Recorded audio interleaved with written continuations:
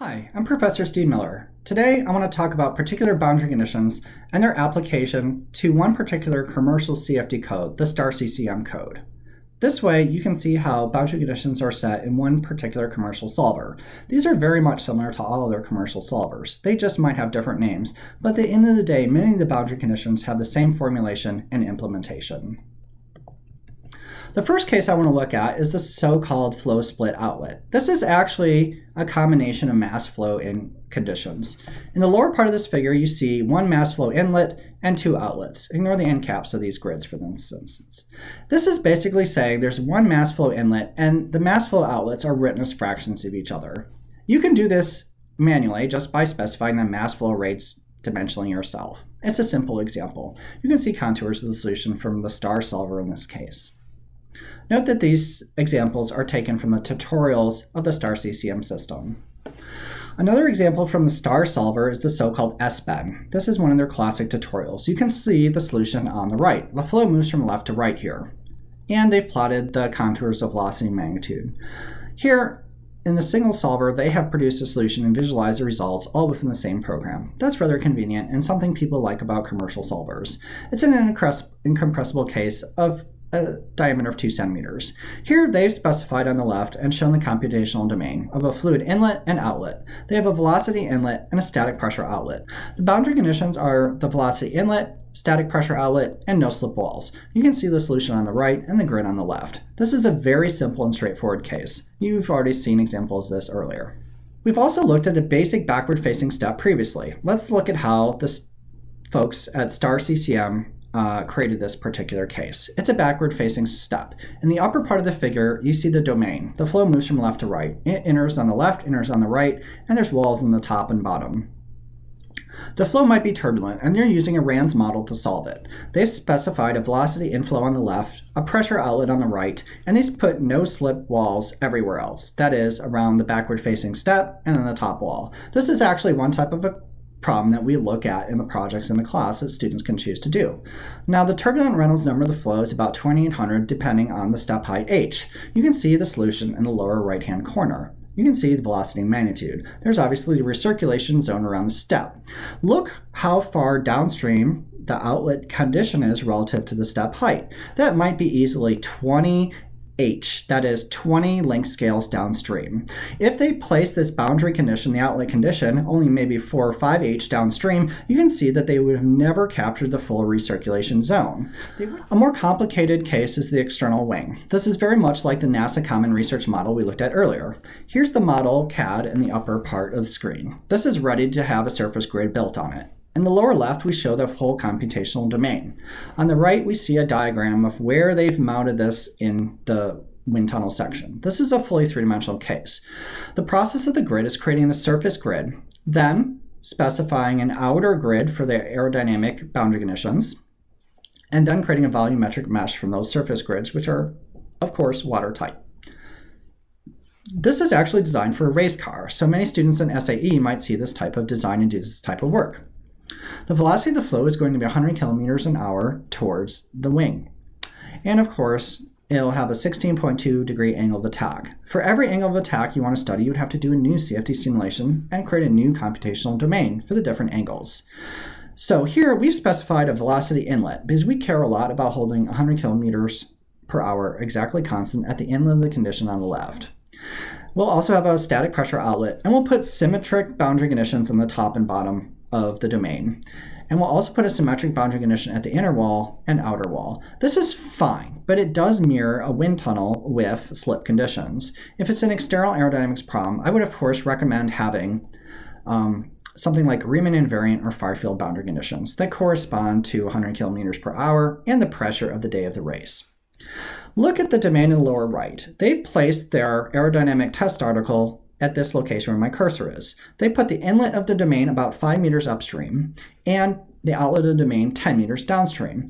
Many new users to CFD would put the outlet maybe just almost 1 chord length downstream where my cursor is. That would be a poor boundary condition placement, and there's no hope of getting the correct solution. We see that we want to study it at Mach 0.725 at an angle of attack of 2.92 degrees. At this particular angle, there'll be regions of supersonic flow and subsonic flow and a shock wave. Let's do the CFD. We'll say that the flow is two-dimensional. It's going to be statistically stationary, that is steady flow. It'll be compressible. It'll be in the transonic regime. The airfoil, of course, and its coordinates are imported into the solver, and a computational grid is constructed. You can see one particular solution down here on the lower left. There's the airfoil in your middle of your screen. The flow is moving from the left to right at an angle of 2.92 degrees from the x-axis. They have simply put a no-slip wall on the airfoil surface. It's probably an adiabatic condition too. Then they simply place free stream boundary conditions on the outer part of the aerodynamic domain. If it's two dimensions, they don't have to put any boundary conditions in the z direction. That is the spanwise direction of the airfoil.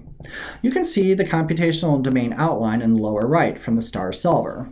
The little dot in the middle, of course, is the airfoil itself. The outer part of the domain represents where the free field or free stream boundary conditions are set.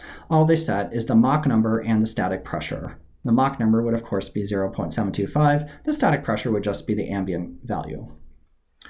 So this is an interesting case to look at in the lower right for an airfoil. You'll notice that the boundary conditions are extremely far away from the airfoil. This is for two reasons, of course. If they put the boundary conditions too close, they'll truncate the flow where there's, say, a wake or all this development you see on the left, and they'll get the wrong solution. Also, the boundary conditions are more well-behaved the farther they are away from the aerodynamic body. For aerodynamic calculations, it's very typical to put the outer boundaries at least 50 chords in all directions from the body itself. This is just best practices. I ask my students in my research group to always put boundary conditions 100 chord lengths away from the aerodynamic body, if it's an airfoil, of course. Let's look at a particular Star-CCM case for the NACA style intake. This is originally for intakes for engines using an S-bend. Here in the upper right, you see there's a Mach 0.21 flow going into this intake. So this is an exterior part of the aerodynamics, and it goes in this tube and wraps around and goes into the engine. There's some little center body here of the engine. They'll model this as a three-dimensional compressible flow. They could have used a single plane of symmetry, but that's okay. The geometry in question corresponds to this air intake, and the flow is captured by this so-called inlet and forced into an S-bend which reaches the engine face. How do we model this? Well, for the outside external flow, we'll use a free stream boundary condition that specifies the ambient Mach number 2.1 in static pressure, at the very least. Then we'll say, oh, well, we'll just have a slip wall for the internal flow. We're not going to resolve the turbulent boundary layer. That's choice. Maybe we don't care about it. Then, of course, we'll have a pressure outlet, a static pressure outlet at the exit of the domain. This is really implying that the flow is subsonic. For these types of engines, it is very rare or improper for a supersonic flow to enter the domain. It would probably be very difficult to create a supersonic flow going out of the exit of the domain anyway, given the Mach number and pressures of a typical aircraft like this.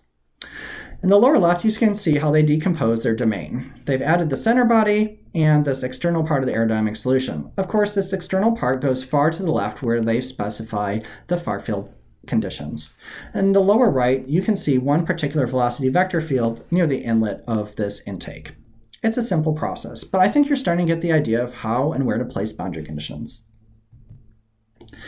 A more complicated case, which is part of the Star-CCM tutorial, which I pulled out here for illustrative purposes, is the so-called fan assembly. There might be 12 equally spaced blades, and they're rotating at, say, 2,000 RPM. This can be showed in like the CAD model in the lower left.